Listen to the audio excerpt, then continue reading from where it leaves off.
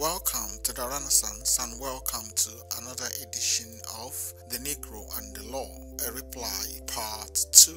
And this very important notice to you, our dear viewer, that this video is not made with the intention to offend anyone. It is not a propaganda video. It is made in good faith for educational and reference purposes only. Please look for the materials referenced and study them yourself. Remember, among the adventurers in this trade, the British possess at present the greatest share. It was during the government of the Commonwealth that Negroes were carried in any numbers to the British West Indies, and then chiefly to Barbados. A few indeed were brought to Virginia by a Dutch ship as early as 1620, but it was the Royal African Company that first carried on from England a vigorous commerce to Africa during the reign of Charles II, and this was by Robert Norris in a book of 1789 titled A Short Account of the African Slave Trade, published 1789. And from the British Parliament in 1830, slaves, as we may read in Henry's History of Great Britain, were formally an established article of our exports. Great numbers, he says, were exported like cattle from the British coast and were to be seen exposed for sale in the Roman market. And this is from The Abolition of the African Slave Trade by the British Parliament, Volume 2, published 1830. And here are our goals on this channel. The videos are not made for you to believe us or to believe whatever we say, but for you to look for the materials referenced and study them yourself. Feel very free to tell us where we misconstrued or misunderstood what was written when you read it yourself. We focus on books and other materials published at least before 1950. And our ultimate goal is to wake up our people, to get them to start using their brains that they are blessed with by nature. Remember, when you believe us, you're going to tell the next person that we said. But when you study it yourself, you're going to tell the next person that you know, or at least based on the accounts of those who were alive then or who witnessed what was happening, you know. And from Malcolm X, if you are not careful, the newspapers will have you hating the people who are being oppressed and loving the people who are doing the oppressing. And that's exactly what you get in a place like Nigeria today, where you see the army, who were the slave hunters simply because they now wear uniform, oppressing innocent people, killing the same people they captured and sold as slaves. You will be defending and supporting them, having excuses everywhere for them to justify their man's inhumanity to man. Remember, the army was a slave-hunting militia. It was only renamed and rebranded in 1863.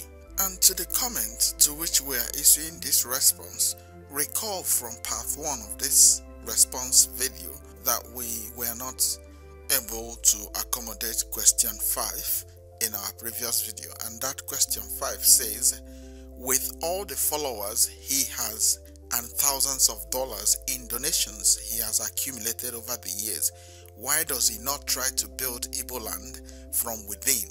At least if Nnamdi Kanu / IPOB create projects to build either a school, a hospital, support agriculture, or anything at least, would that be so bad? Instead of sending the youths to their early death by fueling an unnecessary agitation. This is a very deep question, deeper than you might be seeing, especially if you are in the diaspora or you do not have a good understanding of the slave trade and how it happened, and also who the slave hunters were and are today, and who the slave master operates through. These are very important questions we need in order to answer this question. And please remember from his question 2 that says, why does he want to convert the Igbos to Judaism? A religion that any enlightened African knows is that of the slave masters. But from this question alone, it is very easy to see that whoever is writing the question is either a proxy of the slave master or a descendant of the slave hunters, or a Negro that is still under the yoke, speaking for master. So that's ideally how you get them. They will always say Igbo. Remember, Igbo was all the slaves exported from the bight of Biafra and Benin, but they now tweaked it a bit and gave it a smaller identity to a smaller group for the conquest to continue, which is subject of a different video. So in his question, he is saying the leader of the indigenous people of Biafra is trying to convert the Igbos to Judaism, and that tries to insinuate that Biafra is all about what they now call Igbos. Remember, it's an identity they are giving all the Negroes. They break them into smaller chunks. If you look at the slave master himself, the capital of the slave trade, he will never mention the name Biafra or Ambazonia, as it were. He will tell you it's Igbos. Everywhere he has done it, he's been doing it for centuries, which we shall prove to you in a subsequent video. But we can very quickly see from this little write-up about the Landa brothers how the slave master demonized that term Igbo. Note this very well. Look at the British. Anywhere they talk about Biafra or the war, they will always be saying Igbo. It's something very common. You will notice it in everything they do. And so we quickly see where it says the plan was to proceed overland from Badagry. Badagry was where the slave port in the bight of Benin was, in a northeasterly direction, essentially following Clapperton's route, reaching the Niger at Busa, where Mungo Park had drowned 24 years before. Remember, Mungo Park was killed by the Fulanese, and it goes further to say, and then descend the river in canoes to the Gulf of Guinea. They explored upriver from Busa for about 100 miles before commencing the float down on 2nd August 1830. They were attacked and plundered at a place called Kire and taken prisoners at Ibo by King Obi, who demanded ransom. Please remember that at that time, because the people were being raided and captured by the Europeans, every European was a suspect. And if you notice from this account here, it says Ibo, at Ibo. Where is Ibo? Where is Kire and King Obi? And that's why you see they created a replica of what you will call king today. You see Obi of Onitsha. It was a throne made by the British, just like the Oba of Benin. They were all created by the slave masters. Those things were never there. It is part of the conquest. We shall look at them in a subsequent video. Our interest is for you to read this. It is from a journal of an expedition to explore the cause and termination of the Niger by the Landa brothers. You see how they put it here, that they were taken prisoners at Ibo by King Obi, who demanded ransom. And we would want you to compare this with what they tell you today, that Igbos love money. They will try to make you believe it is true. Why they are the ones stealing, they are the ones doing everything. We will show you part of their game in this video. And so please remember that Igbo simply referred to all bight Negroes. That's what it was. That's what they coined it as before now. Remember, predicting the slave master and his slave hunting partners is very easy if you study their history and how they work. It follows the same pattern every now and then. The same pattern. It doesn't change. And so our little example was the case of that Ijele speaks. If you recall, we told you that despite the noise you hear from people saying they will deport him, some of those saying that were actually paid. The slave master is a subtle beast, but he is never smart. So they were saying IPOB was planning to deport him. Remember, nobody is IPOB. Bear that in mind. And IPOB is not the government of Turkey. They are not the ones that made him an illegal immigrant in another person's country. So there is no way they can threaten to deport him. So those are schemes used by the slave master to deceive everybody and to create a scenario where you will think he has some problem with IPOB, so they can be walking through him. The slave master is never smart. He is not as sophisticated as you might be thinking. We already know that his foot soldiers, they lack humanity, they lack common sense. But the slave master is a subtle beast.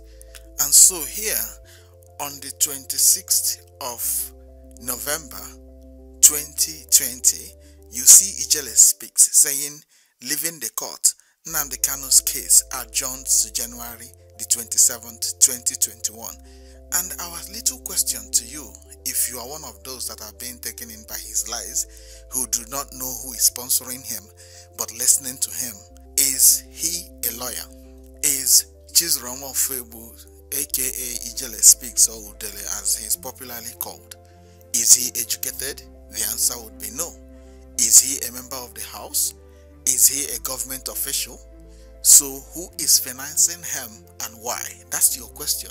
He came back from Turkey. Whether deported or not is an arranged deportation. They wanted to bring him home. Remember, BBC Igbo interviewed him as well.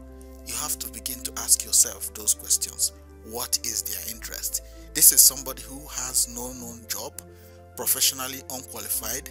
He didn't graduate, so he has nothing he is doing other than the slave master paying him to be used against his siblings. So our question to you is, if you are following him, what is he doing for you? He is telling you that Kanu is a scammer, telling you how Kanu is working with the Nigerian government. So who is he working for? How come he went back from Turkey?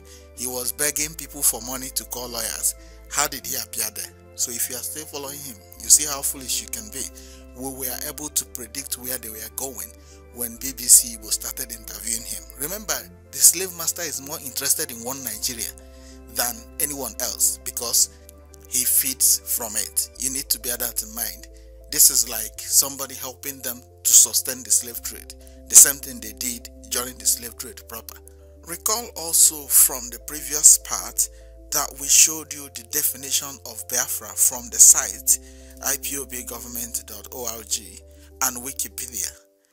Did you observe that Wikipedia had changed from what you saw in that site to West Africa, while the people there were either too lazy or didn't know when they changed it? Remember, part of the advantage of the slave master's lies is when you key into them, you won't know when they change. And we will use this Biafra question to prove it to you. And please let one question you must have at the back of your mind be, why did they change from Nigeria to West Africa? And so please, as a recap from that website, it said Biafra, officially the Republic of Biafra, was a secessionist state in eastern Nigeria that existed from 30th May 1987 to January 1970. Remember, this was our interest, and in our last video we told you that was where they copied it from in Wikipedia, which you can see that it is now saying Biafra, officially the Republic of Biafra, was a secessionist state in West Africa that existed from May 1967 to January 1970. And if you are somebody that reads between the lines and you can pay very close attention to details, you will see that it has changed from Nigeria to West Africa. We went one step further to see when that revision was made, because we will shortly tell you why they are making it. Like we told you, the slave master is never smart. You can predict him to 100% accuracy. And so you see on your screen, revision as of 9:20 on the 6th of July 2017, it now says the same thing the other website is saying. Biafra, officially the Republic of Biafra, was a secessionist state in eastern Nigeria that existed from 30th May 1967 to January 1970. You notice that the lazy folks in ipobgovernment.org were too lazy. They didn't notice that the slave master had changed their own to West Africa since then till now. So that's why Kanu cannot work with such people. You need to understand it. They don't know their history. They are still following the slave master and his lies. So if the slave master defined Biafra as a kingdom that existed in the moon, that's what they will copy, which is the difference between them and Kanu. Kanu will tell you, no, this is not correct. It doesn't exist in the moon. But then your question now will be, why did they change from secessionist state in Nigeria to secessionist state in West Africa? And then you notice that they went to put it in Wikipedia. And if you have been following our videos, we had consistently maintained that Wikipedia is not a good reference to cite. These are part of the reasons. You see how they carefully went and changed it there. But the question should now be, why did they make that change from Nigeria to West Africa? Let's read one or two other sources before we tell you why they did. It's a very simple thing to show you, because the slave master is very predictable. He is never smart. Without his brainless foot soldiers, there's not much he can do. And from this 1971 article, it says the Republic of Biafra was a short-lived secessionist state established in 1967 by the Igbo, in bracket Igbo people of southeastern Nigeria. We wanted you to notice that they still have Nigeria in some other places, but we want to tell you why they put that West Africa you saw there. And also from Encyclopedia Britannica, it says Biafra, secessionist West African state that unilaterally declared its independence from Nigeria in May 1967. And so we want you to note the Igbo there. That's one thing the slave master never misses, because he is behind all the problems going on there. We will prove it to you. You don't need to worry yet. Then you notice that the secessionist tag is also the slave master's game. Everywhere he has it. You can't change that thing in any written material. He imposes his lies on people. That's how he conquers. But his brainless foot soldiers, because of their lack of humanity and common sense, he is able to impose his lies on them in return for little tips. Little things he gives them, which we shall look at in a subsequent video. But our interest is for you to have seen how this definition is, and he has Nigeria everywhere. So the question of West Africa, why they changed that Wikipedia one to West Africa, is very simple. If you notice, you may have been hearing some of them tell you that Biafra was so large that it covered a large part of Western Africa. If you have also listened to that illegal immigrant in Turkey, Udele or Ijele speaks, you will hear him claim that Biafra was in Cameroon. This West Africa they changed here is simply for them to now be able to say that Biafra you are talking about is not even in Nigeria. And even if you think it was in Nigeria, it encompasses all over the place. Just the whole of West Africa was called Biafra. That's what they want to do. You don't need to believe us. You will see them do it. They are very predictable. And so please find and read Buried for 50 Years, Britain's Shameful Role in the Biafran War by Frederick Forsyth. It's an article that will help you understand what is going on. The slave master is a subtle beast. There is nothing happening there that he is not the one behind it. And so in this article, you see how the man put it here. It is a good thing to be proud of one's country, and I am most of the time. But it would be impossible to scan the centuries of Britain's history without coming across a few incidents that evoke not pride but shame.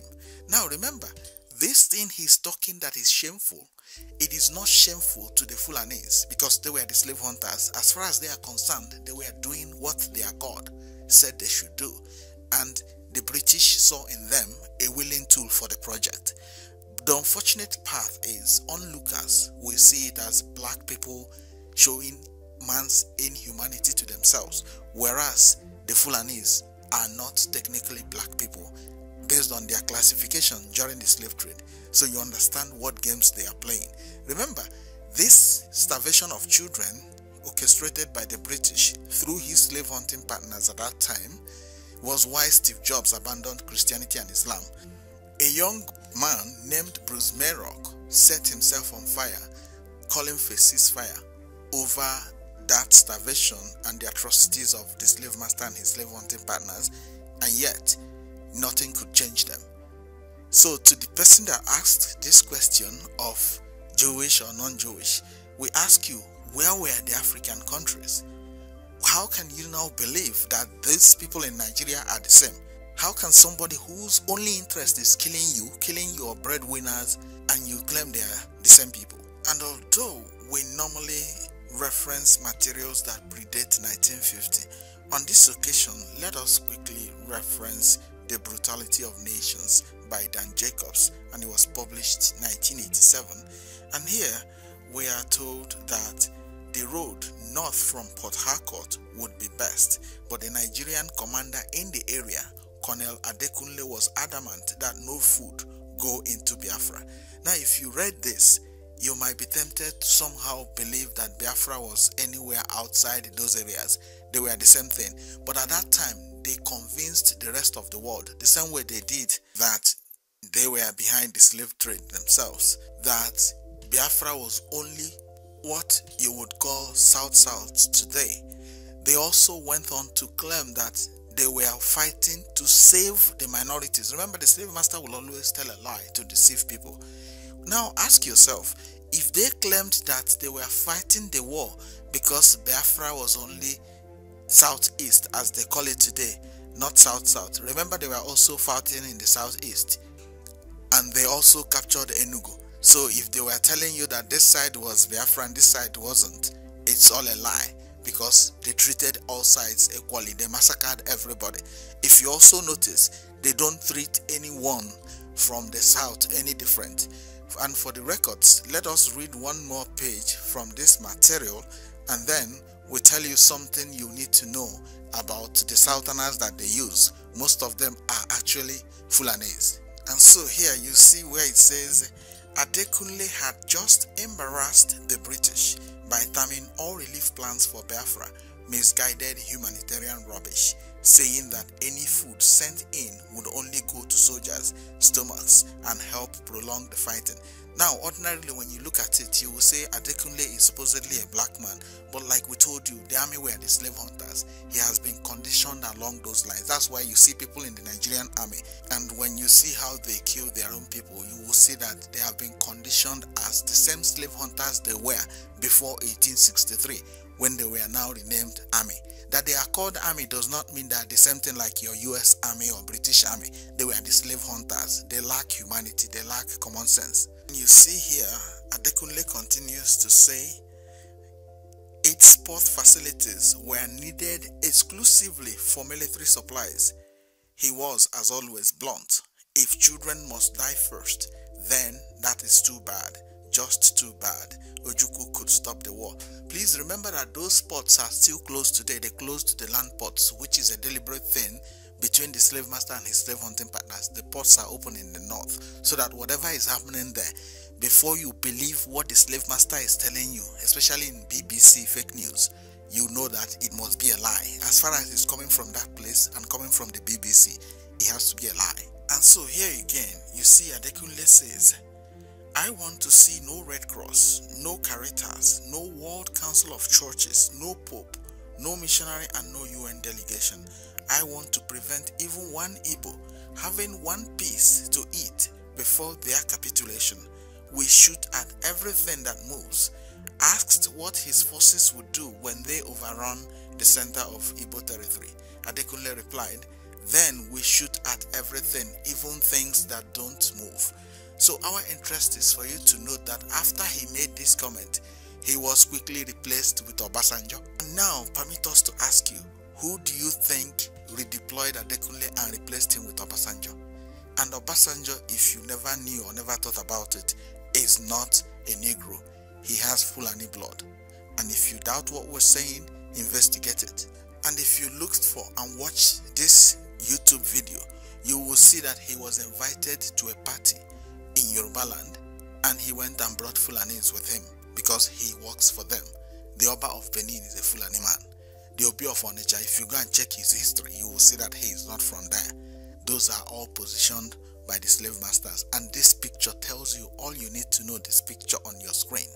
Let us then reference Slave Trade, 2 volumes, papers relating to the slave trade, session 29 January to 28 July 1828, volume 26, and it was published 1828.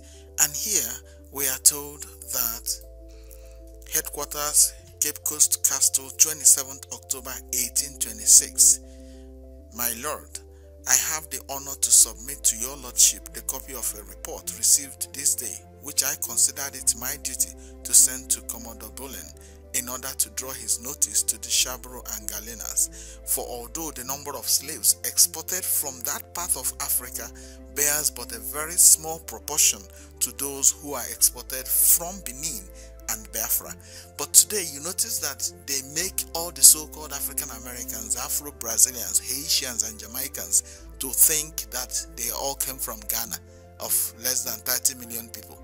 But here we see that the proportion to those who are exported from Benin and Biafra, which is Badagry, Bonny and Calabar slave ports, is by far more than what they are talking about in Cape Coast Castle as at 27th October 1826. Our interest is for you to go pick up these things and read them yourself. Now, if you go up on this same page, you see where it says Governor Sir Neil Campbell, yes, Neil Campbell was the man who signed the treaty with Biafra that ceded the sovereignty of Biafra to the British in return for them to stop the slave trade. But like we told you, the slave master is a subtle beast. If you doubt us, we reference the material. Just put it in the comment section. He was the one that signed the treaty with whoever they called the king of Biafra that ceded the sovereignty of Biafra to them. We are not sure who that is, but that's what they recorded in a book of 1840. If in doubt, put it in the comment section, but look at it on your screen as well. Let us also reference a narrative of travels in the United States of America by William O'Brien, and this was published 1836.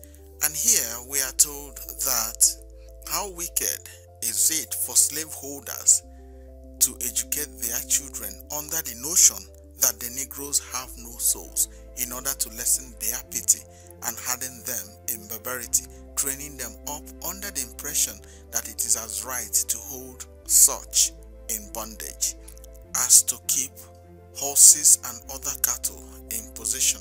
So you bear in mind that at that time, the Negroes were not considered human. They didn't have a soul. And this is exactly the same thing they have taught their slave hunting partners. So certain things you would do elsewhere in the rest of the world and you are celebrated. If you were to do it in Nigeria, in Biafra and in Ambazonia, in Cameroon, you will be killed.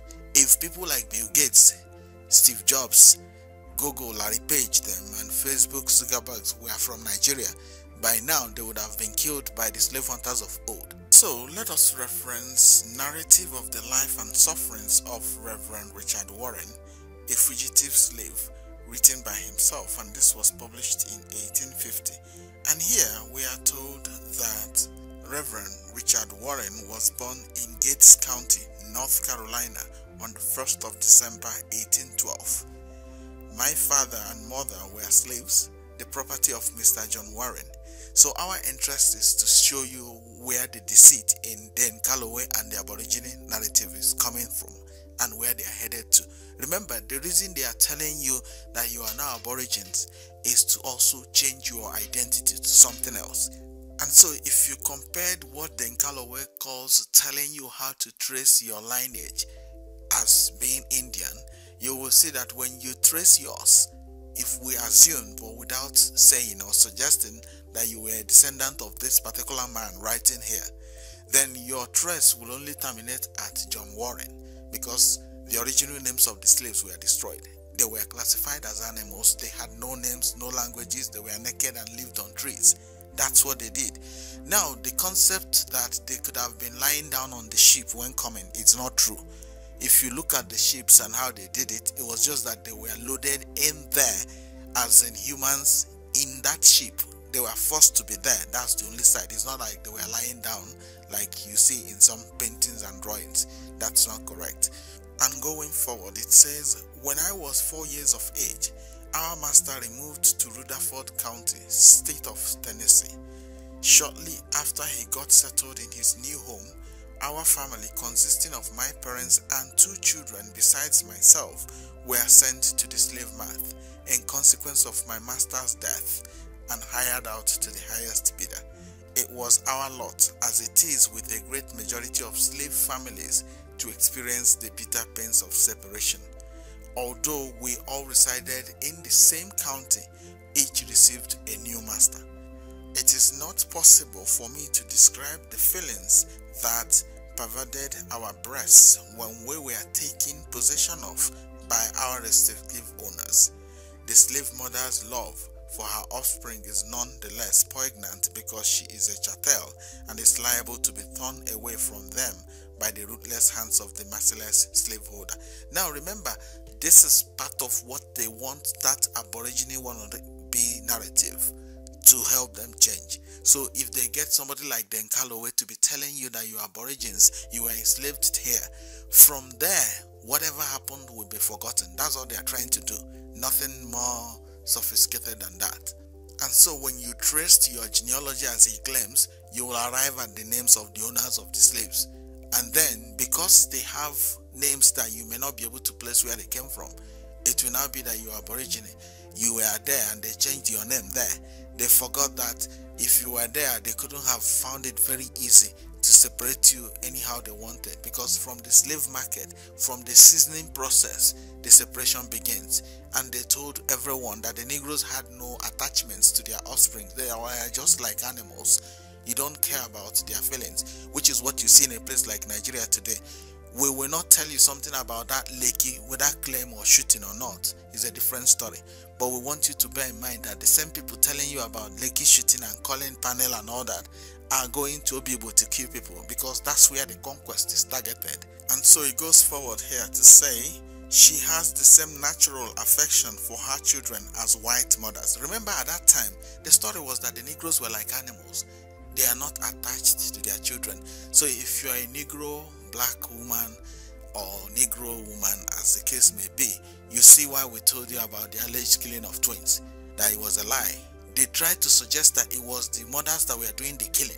Those are subtle ways the slave master made it look like the Negro was not human. We were separated, and each went to his new home with feelings that can be better imagined than described. That's what the people saw. And as unfortunate as it is, you see how the slave master was able to now use his slave hunting partners to now claim that the Negroes could have done it to themselves. Remember, his slave hunting partners are still working with him, and the idea that the British stopped the slave trade is not entirely correct. All they did was to stop what they were doing, because they were behind the slave raids. If you notice, they are behind all the wars going on in West Africa today, in Biafra and in Ambazonia, the fights of one Nigeria and one Cameroon. They are behind it. So if they stopped what they are doing today and the people there get freedom, are you going to say the British gave them freedom? The answer would be no, but they simply stopped what they were doing because they are the ones behind it. Remember, it is like a town being troubled by some armed robbers. Let's say a meeting was called and the robbers in that meeting said they were going to fight the robbers because they knew it was them. And then suddenly the robbery stopped. And those armed robbers now started saying they stopped armed robbery in their city. That's exactly the same thing. They simply stopped what they were doing at that time, even though haphazardly, because they didn't want to stop it. They have still not stopped it. They are behind what is going on in Nigeria today, in Biafra and in Ambazonia. And that's where the problems lie. If they can let go and tell their slave hunting partners to stop what they are doing, that place will have peace.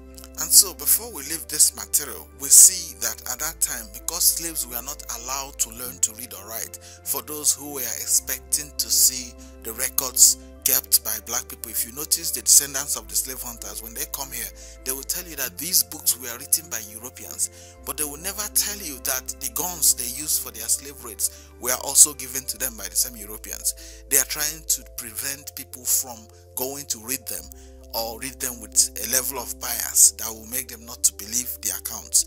That's why you hear them saying the books were written by Europeans, the books were written by the slave masters. If you notice, this question we are responding to, even though we have digressed a lot, he also uses their terms, secession, agitation and all that, because they want the Negro to stay docile. They don't want him to do anything except what they prefer that he does.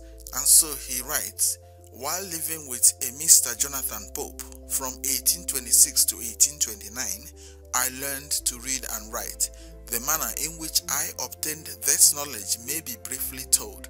It is the custom in all slave states to prohibit, under severe penalties, any slave from learning to read or write.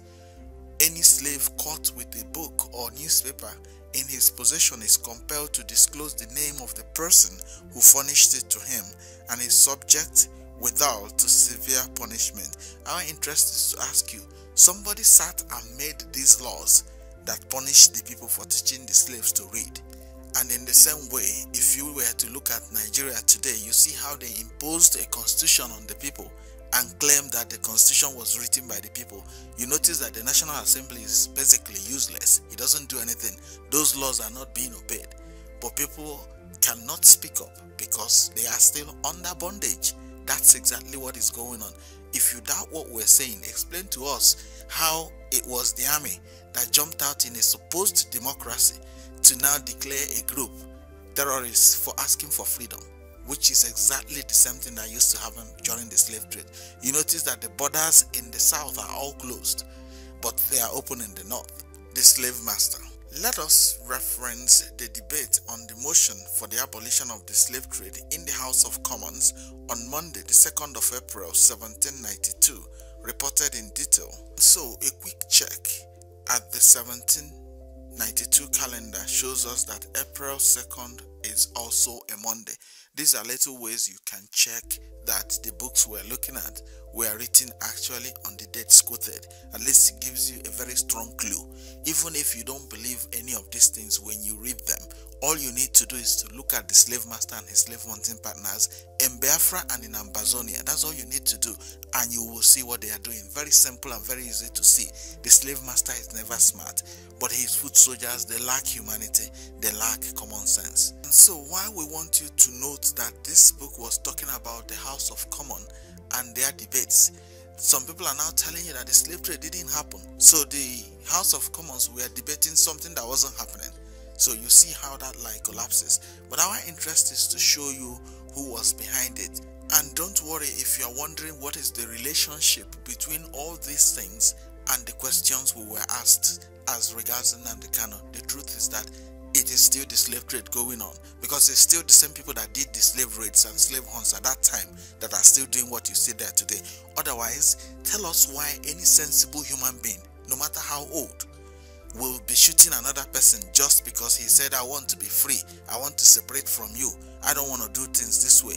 Remember, the academic curriculum in a place like Nigeria is also controlled by the slave master and his slave hunting partners. So they put a lot of lies there so that the children in the next generation will be misinformed, miseducated, and of course enslaved the same way they've been doing. And here it says a chieftain is in want of European commodities, and being too weak or too timid to attack his neighbors, he sends a party of soldiers by night to one of his own defenseless villages.